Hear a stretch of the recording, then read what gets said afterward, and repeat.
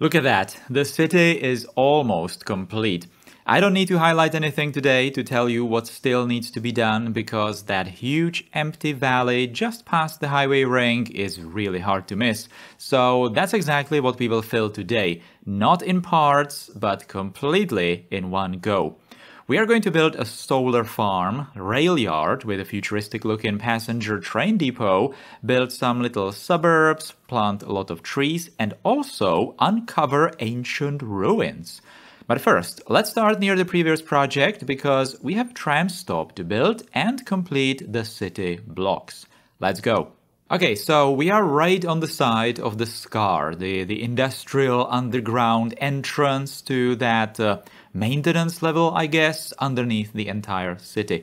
So we built a tram track running through the entire length of it last time, but there also needs to be some kind of a stop on this side. So I already did the stop over here, but as you can see, it's just an empty track right now. So we need to do some entrances to it and just expand the city past, well, this point. So this stop needs to be sunken because the tracks need to go below this main road into that industrial level. So, it just was aiming in this direction, like vertically as well. So I really need to have it like this. That's perfect though, because obviously vertical tram stops are the best. Either up and down doesn't really matter.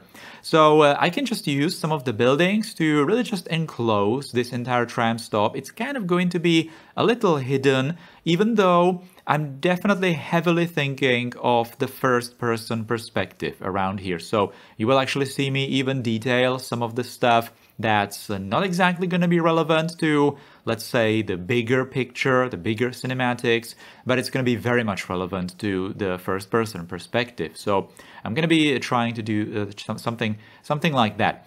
Now, I'm obviously going to prepare for the first-person rides even before I record them. So this is not really going to be the final detailing I'm going to do around here.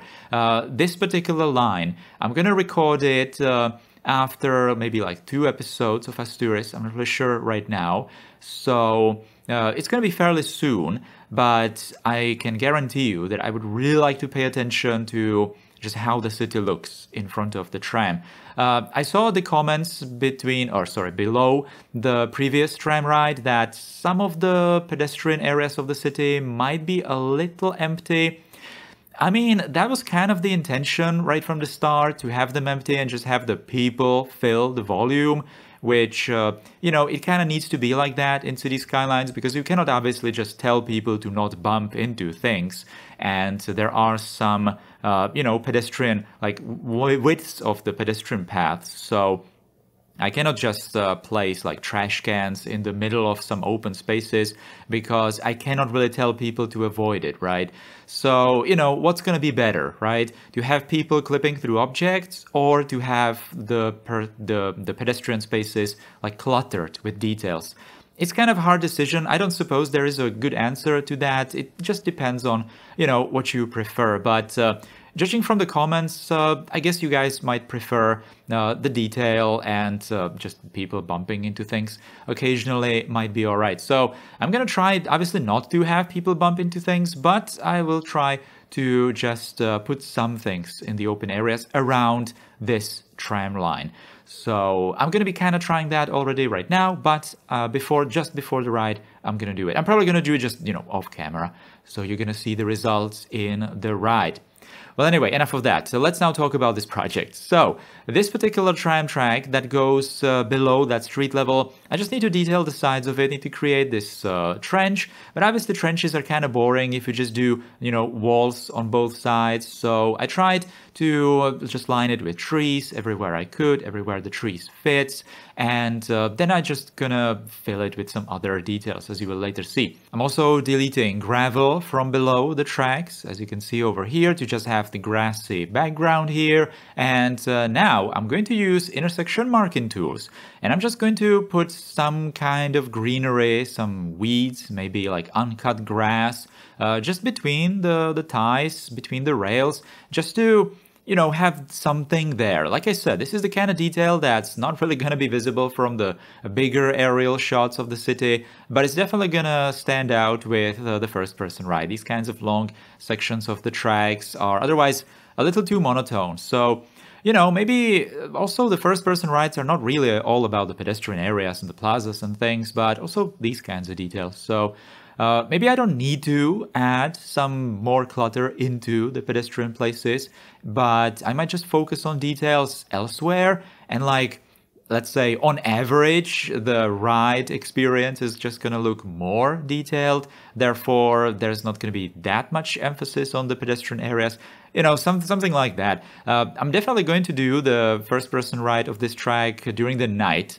I'm actually thinking of switching it up. I usually do it during the day and then back during the night. This one I'm going to do the opposite because it's going to start at the harbor, the first one that we built. Well, spoiler alert, I guess, because next episode is going to be the second one. Well, anyway, so this one is going to start in the old harbor, and it absolutely needs to start during the night because you're going to see the space elevator, you're going to see that lightsaber bridge, you know, the purple one, and you're just going to go through the city center. So that absolutely needs to be viewed during the night. But don't worry, there's going to be the back ride during the day as well. And during the day, obviously, those places really need to be just a little bit more detailed. Lights are not really going to cut it during the day.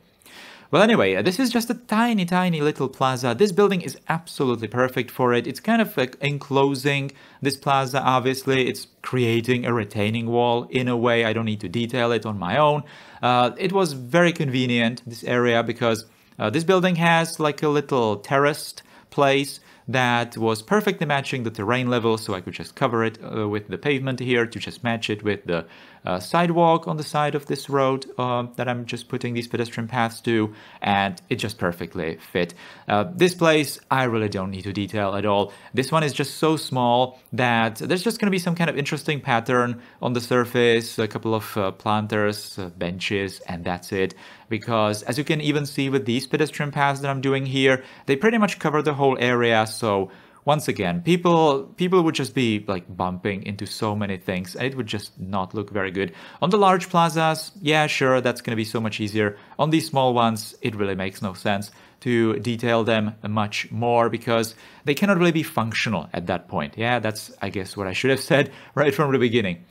Well, anyway, that's the tram stop. That's already the tram stop completely done. This particular project or this episode, I'm just going to do these places completely, and then I'm just going to move on to the next block. Yeah, something like that. So that's the tram stop block with all the trees, all the details, everything. And now we're just going to move to something else. So I obviously need to fill the place inside this train loop, which is just kind of below this interchange, so not much space over here, but there are some of these quadrants, let's say, around here inside the loop that, yeah, sure, I can fill with something, and it's actually going to be a nice continuity to just not end the city like suddenly with some kind of high density blocks and then trees, right? So there's just going to be more parking lots because you know, space is not really at the premium over here, so we can just fill the place with something kind of useless like that. But it's just a nice detail, really. We're gonna have plenty of greenery past this area, so that's fine. And this is actually a nice shape, or, well, kind of a clunky shape, nice shape for a parking lot, but terrible for buildings. So this is absolutely perfect. It's kind of the entrance to the city, so it also makes sense to have some kind of these parking lots where people can just leave their cars and continue with some public transport if they wanted to. Also, I'm gonna fill this place with lots of offices. As you can see, I have very high industrial or just job demand in the city, so I'm really trying to not really do more residential, but mostly focus on offices, those we really need still, even after the previous project, which was very industrial heavy. There are also some kind of clunky terrain height differences around this train loop, because obviously it needs to loop down, so it creates this like uneven terrain. I need to put it in a trench, as you can see over here, but at the same time I just want to have some sort of nice looking place for buildings, not too sloped, because, you know, the natural terrain doesn't look exactly that great around buildings, around slopes. I would need to put lots of terraforming networks around, but it's actually so much easier to just create these retaining walls on the side of the train tracks. Yeah, sure, then I will have some inconsistency here, as you can see, with the heights, even with the procedural object grass.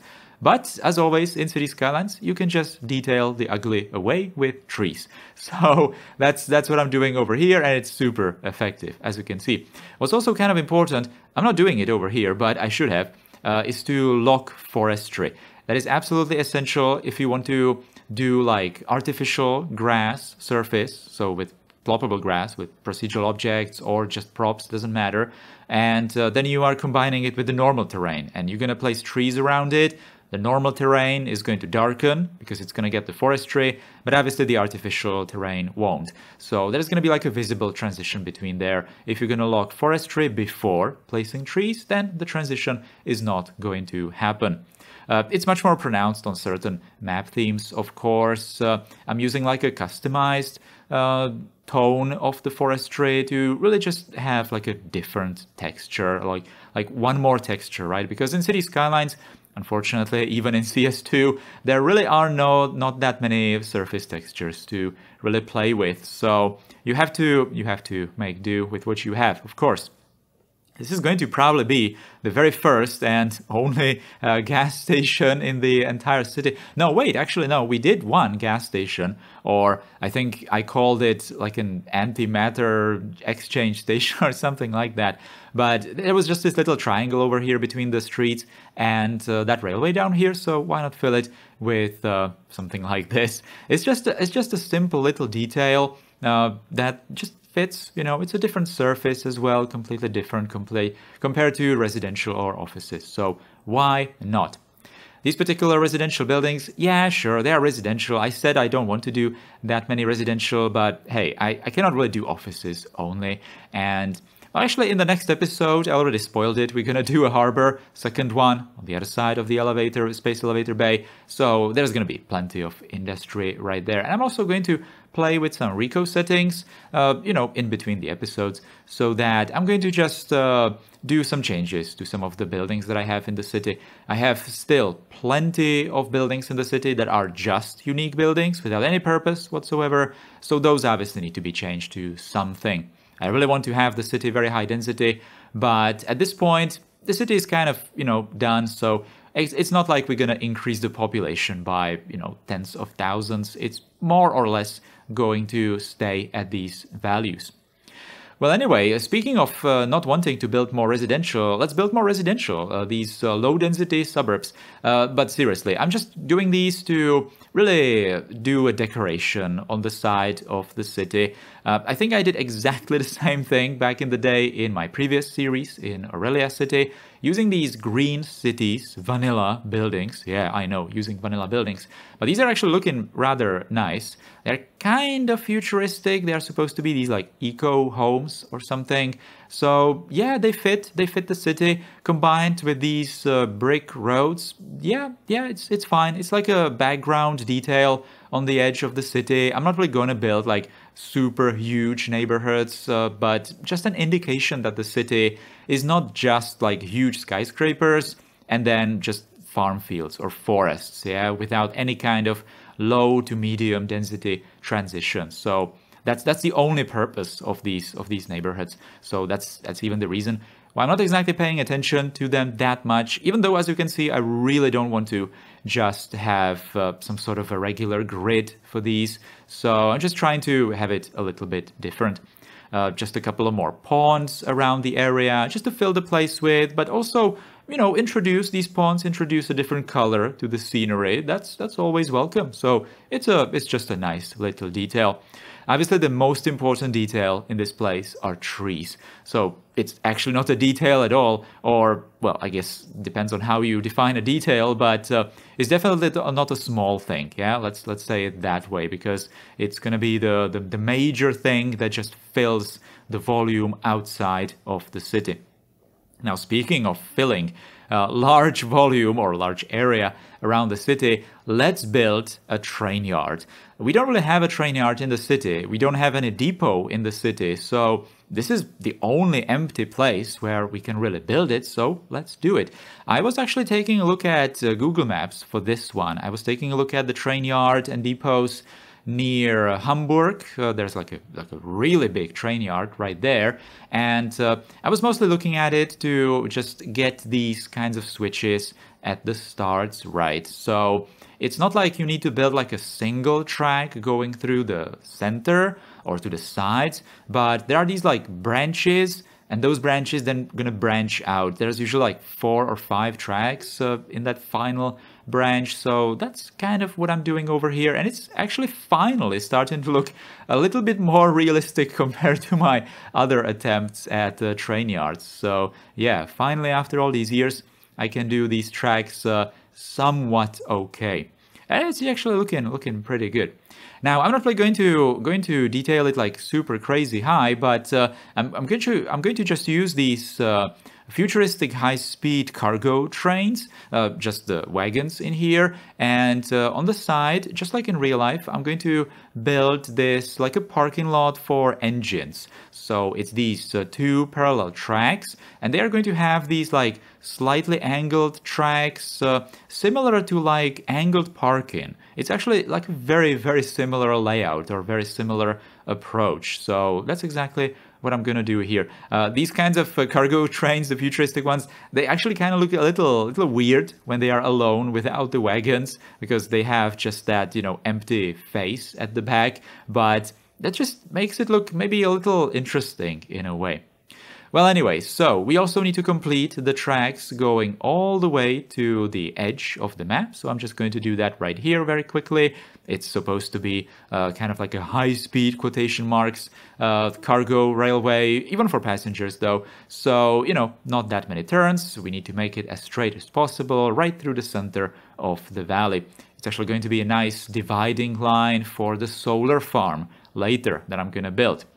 Right, so that's the main track going through here. Then on one side, that's the train yard. And on this other side, we're going to do a depot for the passenger trains.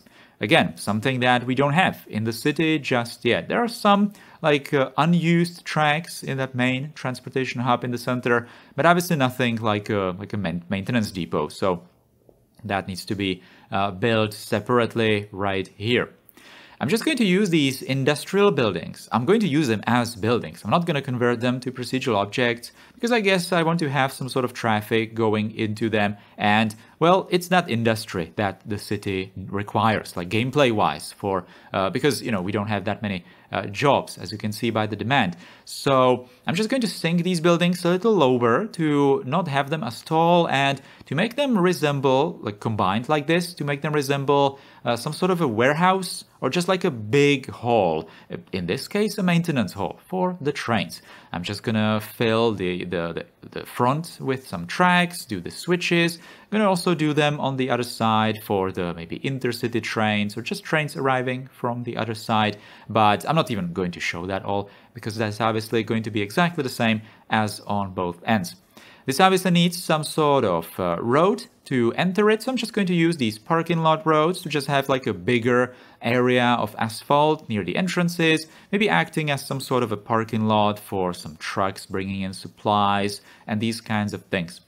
I'm thinking that this is going to be mostly like an automated depot or maintenance area, so I don't really need to build like a big parking lot for workers or something. So I'm just going to do this like a control tower, maybe even for the train yard or mostly for the train yard, I guess, and like huge antennas over there. I did some similar antennas actually on the other side of the city, on that smaller train station, and even in the industrial zone and these kinds of more important places. So I guess the entire city is just cross-connected with some kind of communications networks related to infrastructure. So it can be like driven from some sort of central headquarters. But anyway, now I'm finally making that solar farm. For this purpose, I'm going to be using the solar network made by CityWalk. I believe that he used it in his Mars series long time ago already. Yeah, time flies, unfortunately. But here I'm just going to use it to just fill the rest of the area outside of the city. It's a perfect detail. It's much better detailed in Asturis, especially compared to some suburbs or, just fill it with trees or like more ponds or something. So this looks nice and futuristic, and I really have, when I have it done, I really have an interesting shape defined by the highway and the railway. The rest of these little areas I'm just going to fill with trees, and it's going to be a really nice contrast. I oriented these solar farms to aim towards the city so that when I'm going to do some cinematics looking from the city, they are just going to nicely reflect the sun. So they're actually going to, appear like some kind of body of water as well. So that's a little interesting, but as you move the camera, you're just going to have different color of that solar array. So that's overall an interesting detail, and obviously it's very linear, so it's just kind of unnatural. It's just different. It's just weird, right? And it's huge. That's the main point. Now, what is this? These are the ancient ruins. Asturis' historians always knew that there used to be a different city before Asturis was founded, some couple of hundreds or thousands of years ago. The historians are not exactly sure because records from that time period are not exactly available. They have been destroyed. There was a big natural catastrophe on the entire planet that completely shifted the entire climate, completely shifted where the trees are growing. So it's not exactly clear what kind of civilization was here, but it is clear that they were very fond of these buildings because they were actually found all over the city, the ancient city. They are frequently still being found when Asturis' maintenance underground is being extended, but the historians are just not sure what was the purpose, what was actually the system that was used to build these. They found some ancient machinery half rusted away, so that is also interesting. Well, anyway, it's just a little excavation site. It's perhaps in the way of future city expansion, so the archaeologists, they really need to work fast to preserve everything and perhaps even move it to some safe location, a museum, I guess. So that is going to be that on the outside of the city. We will never know what these ruins mean. Anyways, this is the before and after. Yeah, this is by far the biggest area filled. Well, maybe the dams were actually bigger projects, but it's huge. Obviously, the solar farms, even though it's kind of a simple project, but a very needed one. Look at that. It's done. This part of the city is completely done. The mainland part of the city is completely done. It has the industry on the outside. It has like a gradually decreasing density. So we are starting with the super high in the center, and then we are starting to have some parks, some gaps between the buildings, not clipping them together too much. And eventually, it's all going into this medium density, just, a couple of houses and the low-density suburbs. Past the highway rings, there is just some, technical stuff. So the solar farms, of course, and the train depot. That's just this futuristic-looking thing in the middle of nowhere, kind of just controlled by the tower right in the center. These are the excavations of the ancient ruins of some dwellings of past citizens of this area that the historians and archaeologists are trying to figure out, trying to excavate maybe some more if there are around, and see what's going on, what was going on in the past. This is that final tram stop in this entire part of the city. We're not done with trams just yet. In the next episode, I am going to build actually 2 more tram stops. One like a bigger transfer station between trains as well. It's going to be a terminus station for trains too. So that's going to be, bigger, but we're also going to just complete another tram line. Well, train line as well, but like I said, the terminus station. So that was the scar. That was the underground entrance to all the industry below Asturis. This is just an overview of the entire area. Now, by the way, I am going to, of course, do some kind of a cinematic only episode. So this is just a little preview of it. In that cinematic, only part, I would like to do some kind of bigger shots of the city, because I can, finally. Everything in view is completely done, so I don't need to just move the camera carefully, strategically, so I'm not going to show the unfinished places too much, because everything's going to be finished. So, I'm very much looking forward to recording all of that. But honestly, we're going to also focus on all the little details. Yeah, this is kind of the view that's a little bit of a spoiler, I guess, because that's exactly what I would like to focus on. These kinds of overall views of the finally completed city, especially the transportation hub in the center. I'm kind of proud of it, yeah, not gonna lie. I really like how it turned out with all the high density around it, because obviously it's not just the transportation hub, not just the tracks and platforms, but the scenery around it. And after today, everything on the mainland is finally done. After the next episode, though, the entire map is going to be done. The next episode is going to be the last building episode of the Asturis series. That's right. Anyway, guys, that's gonna be all for today. Thank you for watching. Hope you liked this video. If you did, then, please do all the things below it. You know the drill: clicking, writing, subscribing, sharing. And if you are a big fan of this channel, you can become a channel member. Big thanks to all the existing channel members. I really, really appreciate your guys' support. Thank you very much. Take care. Goodbye.